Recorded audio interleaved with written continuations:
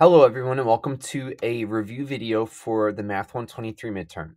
I have chosen a group of problems that are a little bit more challenging that should help you go over some of the key facts that we've learned during these first couple weeks of Math 123. If you have any questions after the video is over, please feel free to reach out to me and I'd be happy to explain anything in further detail through an email or through a live chat with you. So the first problem we're going to look at is simplifying an expression and rewriting it with positive terms only. Now, there's a lot of stuff going on here, and you might wonder, where do I even begin? So my preference, and there's a couple different ways you could do this, but my preference would be to first tackle the denominator of the first fraction. The numerator is kind of done already. There's really nothing there that we could do. But on the bottom, I see this power of 1/3 that needs to go to every term. So we want to remember that with a coefficient like 27, we're taking the third root of 27. It's not 27 times a third, but instead we have to think what number multiplied by itself 3 times will get us to 27, and that's equal to 3. But when it comes to the exponents, like the -4 and the 3 that we see, those actually get multiplied. That's an exponent rule that we have to follow. So I'm going to have -4/3 there, and then just y to the first there. For the second group, we see that we have an exponent of -1. That means anytime we have a negative exponent, we want to just flip the fraction and then apply the exponent that's left. But with -1, it's just really just flipping the fraction over. So the 32x to the 7th will go to the bottom. And then I'm going to rewrite radical y as y to the 1/2.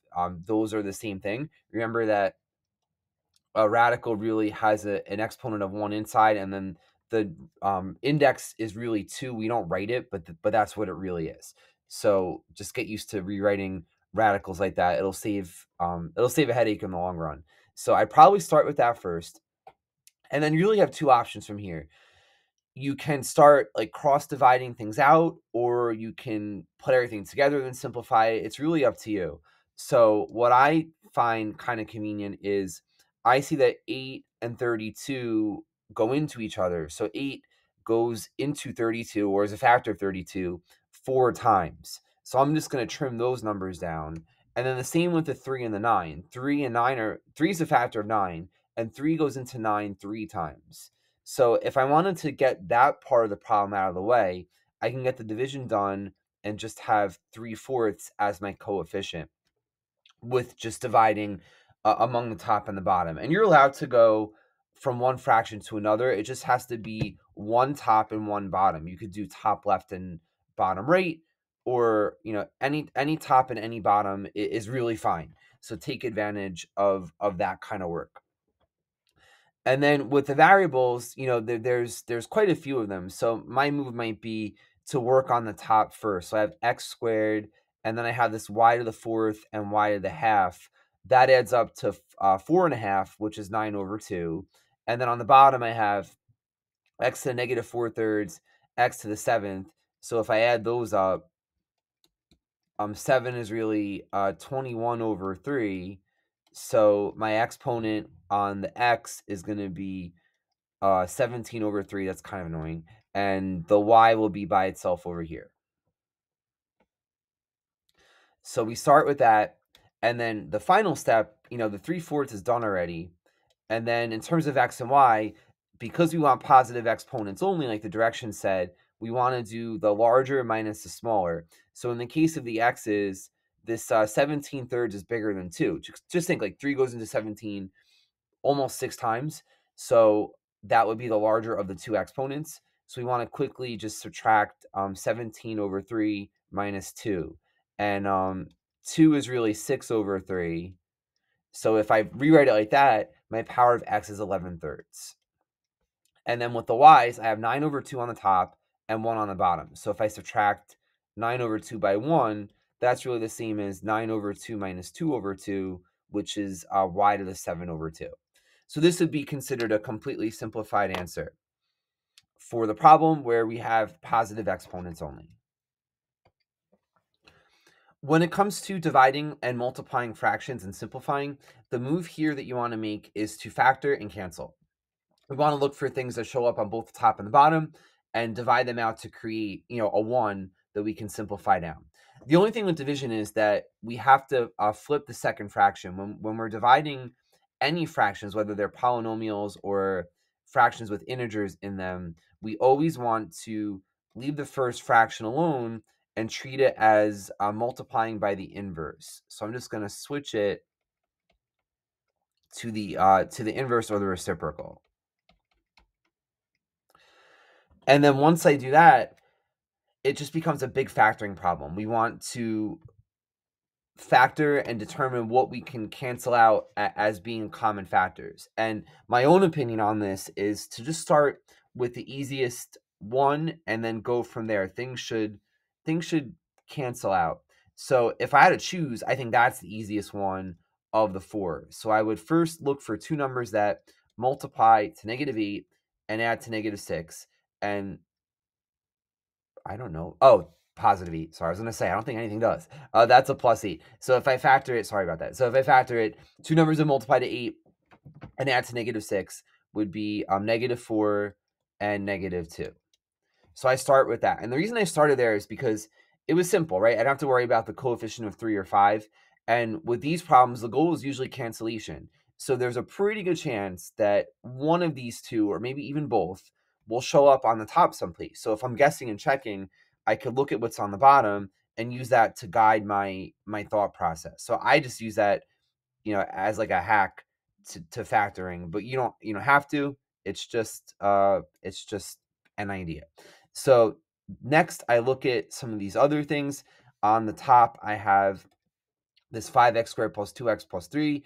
That ends with -3, so I'm not going to use a 2 or a 4. Maybe this, though, right? This 3x squared minus 2x minus 8. Perhaps one of these two things goes into that as a factor.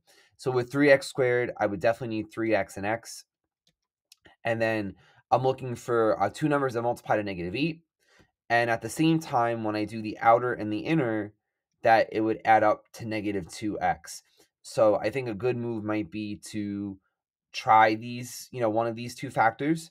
And I think what should work is if I do -2 here and +4 here, that'll give me -6x plus 4x. That's -2x.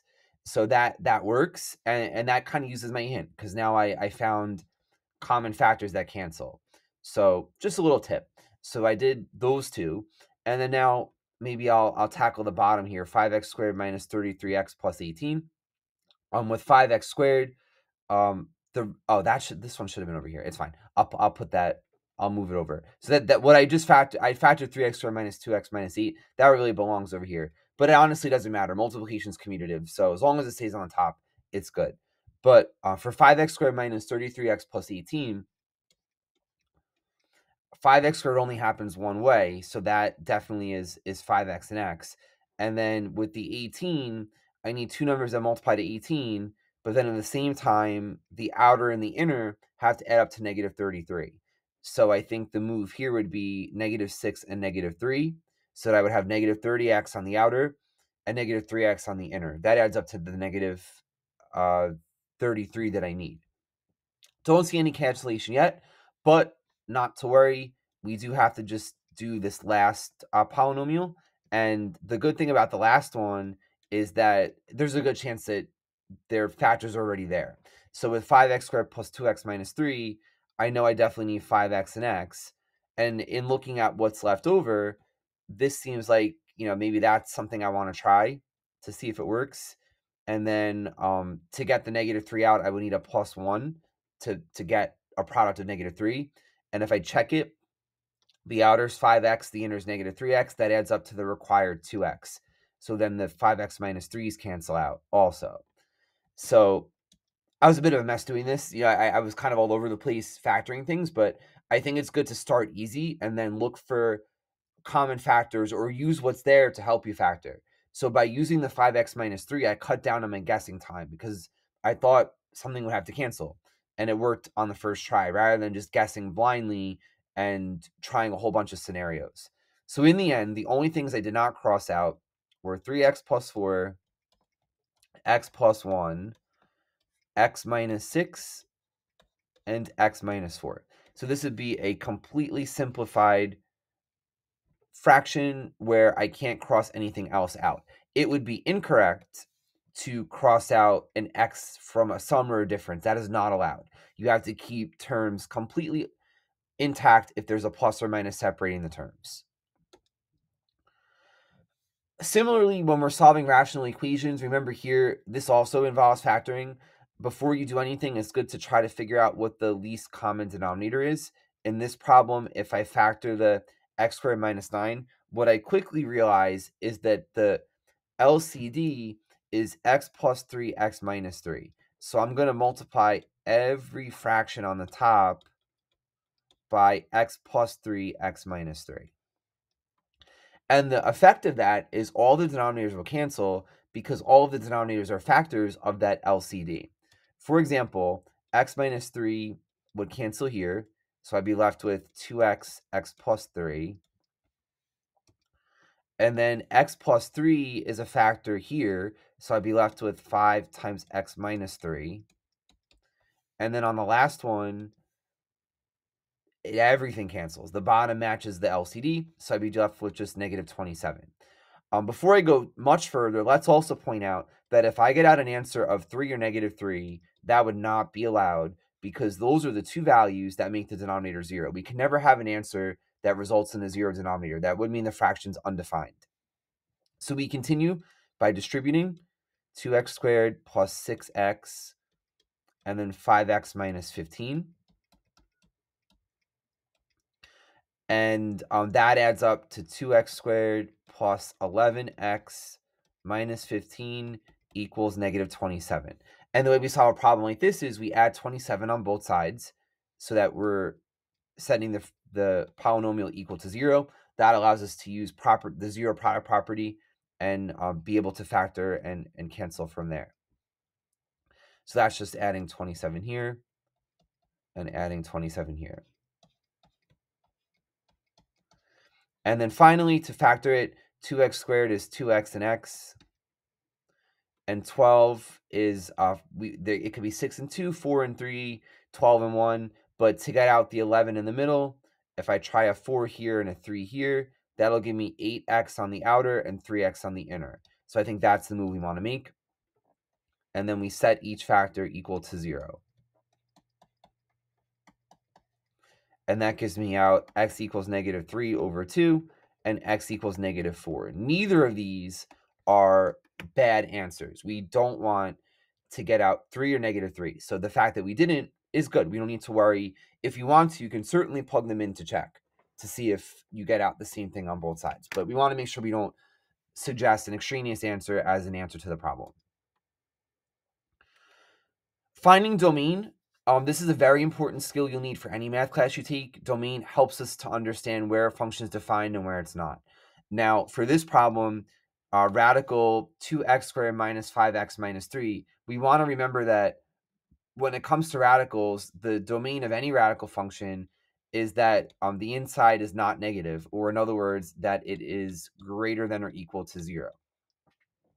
And to solve this type of problem, it's a polynomial inequality. We want to factor the polynomial that we have, again, using guess and check. Luckily, we have all prime numbers, so it should be pretty straightforward. 2x squared is 2x and x. The 3 would be 3 and 1. We just have to place it so that it adds up to negative 5. So I think that move might be a 1 first and a 3, so that I can get negative 6 on the outer and 1 on the inner. And then once you have that, you make your number line with the two zeros. I have a 0 of x equals 3 and a 0 of x equals negative 1/2. And if you plug in values more than 3 into this polynomial, like let's say 4 or 5, you'll get out 2 positives. So that is good. That's part of the domain. If I plug in something between negative 1/2 and 3, like say 0, that'll give me out a negative. That's not what we want. And that's what you see here on this. Like I graphed it on Desmos just to kind of show you. There's no function happening here. Nothing's defined between negative 1/2 and 3 because we're going negative. We can't take the square root of a negative. But then once we go to the left of negative 1/2, say, negative 1, if I put negative 1 in, I would have negative 1 times negative 4, which is a positive amount. And positives are good. So we are good to the left of negative half and to the right of 3. So we would say the domain, where we have those plus signs, looks something like this in interval notation. And I just graphed just to show you that it's correct and to help you to understand how the math translates into a graph. I think sometimes we get lost in the steps and the process and the factoring, but it really has a meaning in the plane that we're working with graphs and seeing where the graph is positive. Finding intercepts, remember we spoke about this in lecture. Finding an x-intercept means letting y equal to 0, and finding a y-intercept is when you let x equal 0. I think the y-intercept is the easier one. So if I go ahead and let x equal 0 in this problem, I will have 0 minus 9, 0 plus 0 minus 10. So this just works out to negative 9 times negative 10, which is 90. So I would say that as a point, my y-intercept is 0, 90. For the x-intercept, letting y equal 0, that's a little bit more involved. So now I have to solve this equation out using methods such as factoring. I feel like factoring has been in every question so far, so it's an important skill. X squared minus 9, that is x plus 3, x minus 3. And then x squared plus 3x minus 10, that factors into x plus 5, x minus 2. And at the end, we just want to set every factor equal to 0. And we get out 4 answers. We get out negative 3, 0. We get out 3, 0. We get out negative 5, 0. And 2, 0. It's important when we write out intercepts that we treat them as points and write which coordinate is 0. So if I'm finding a y-intercept, it's the x that's 0. That's and there's only one y-intercept per graph. I should mention that too. There's not going to be multiple, or else it won't be a function. And then for x-intercepts, sky's the limit. Depends on the degree. All right, 2 more problems. So for a rational function, let's deconstruct it to find everything that we need. Vertical asymptotes come from the denominator. We set the denominator equal to 0. I think a good practice with any rational function is to just factor everything right off the bat. That'll reveal a lot of good information. So I'm going to factor the top, and I'm going to factor the bottom using guess and check. I need 9 in the middle, but 5 at the end. So if I put a 5 here, that's 10. I put a 1 here, I could work with 10 and 1 to get 9. So I could do a plus 10 and a minus 1. So one thing we want to note is that I see a common factor here of x plus 5. This is called a removable discontinuity. This means that there's a hole in the graph, and there's a hole where the discontinuity equals 0, or the common factor equals 0. So that would happen at x equals negative 5. Now, for the y value for a removable discontinuity, you put negative 5 back in. Whoops, not a comma. You put negative 5 back in to the simplified version. So you basically cancel out the x plus 5 as a whole, but then you plug it into what's remaining, and that gives you negative 10 over negative 11, which is 10 elevenths. That would be the y coordinate that corresponds to where the removable discontinuity exists. So that's the first part. I think it's good we did that, because with vertical asymptotes, that is where the denominator equals 0, provided it's not already classified as a removable discontinuity. So for part A, we would just be setting the 2x minus 1 equal to 0. You don't want to call x equals negative 5 a vertical asymptote, because it's not. It's a hole. So be sure when you write the vertical to also write x equals. A common mistake is students will just write the half or the value, but that is vague. Like, it could be a point, it could be an x coordinate, a y coordinate. We really don't know what it means. So when we're writing out asymptotes, you must write either x equals or y equals, depending on the situation. For horizontal asymptotes, we are looking at ratio. So we look at the highest degree on the top versus the highest degree on the bottom. So I have 1x squared versus 2x squared, and that ratio is 1 to 2. So we would say that the horizontal asymptote is y equals 1/2. And this is used when the degrees are the same. So we had an x squared on the top as the highest power and an x squared on the bottom. If the bottom highest power was larger than the top highest power, y equals 0 would be the default asymptote. But if they're the same, then we just use the ratio of the coefficients. Last, x and y intercepts. So for an x-intercept, we are setting the top equal to 0. We only had x minus 5 left over. The x plus 5 had canceled out. So the only x-intercept we will get is 5, 0. So for x-intercept, you set the numerator equal to 0. For the y-intercept, you let x equal 0 and solve. So if I plug 0 into what's remaining, x minus 5 over 2x minus 1, I get out 0 minus 5 over 0 minus 1, that's equal to 5. So my y-intercept would be 0, 5. So lots of stuff here. X-intercept 5, 0, y-intercept 0, 5, horizontal asymptote y equals a half, vertical asymptote x equals a half, and then removable discontinuity at this weird point right here. So this is the type of work and analysis you would need to do on a rational graph before you go ahead to graph it.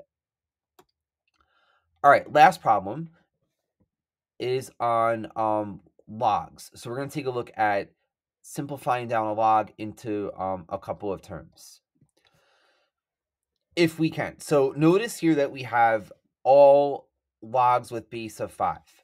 And we can use properties to make this a little bit simpler. Instead of having 4 logs, we can hopefully trim it down to just 1 log. And there's a log rule that's going to help guide us through this process. If we have log of a minus log of b, we can rewrite this as log of a over b. Basically, a difference of logs equals a log of a quotient. And that's connected back to properties of exponents. When we have a quotient of exponents, we subtract the powers to simplify. But when we're subtracting logs, we make a quotient of the inside. The short story is here, just to keep it really simple, the 84 is the very first thing. So that's going to be in the numerator, just like the a is here. Anything at all that follows a negative sign automatically goes to the denominator. So I'm going to have 15 in the denominator, I'm going to have 7/3 in the denominator, and I'm going to have 1 over 60 in the denominator. Because anytime I have, oh, sorry, that's a plus. So that actually goes in the numerator. My bad. I need glasses. So the 1 over 60, that's a plus. So that's going to go in the numerator. This is going to go in the numerator. Any positive log goes in the numerator, and any negative log goes in the denominator. It's just easier to explain it that way than to agonize over the steps. So I'm just going to place 1 over 60 up here.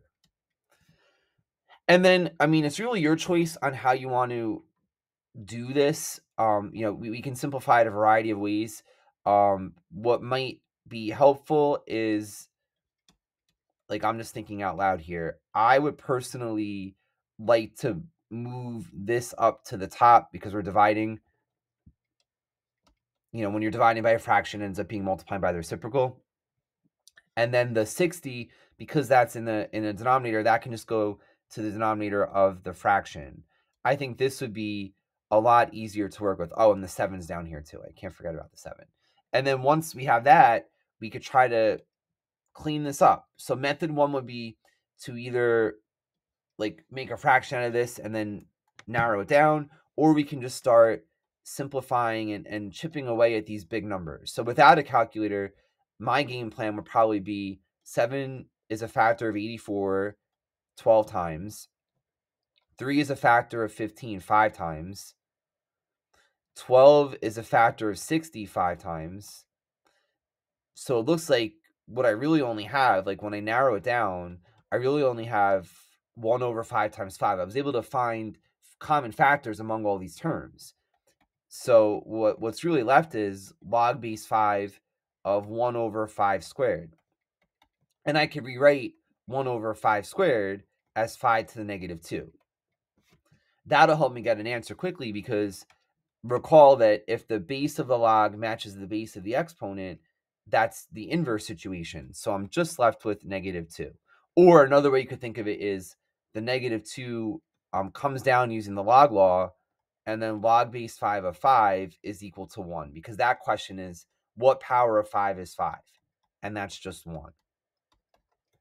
So a couple different ways to do it.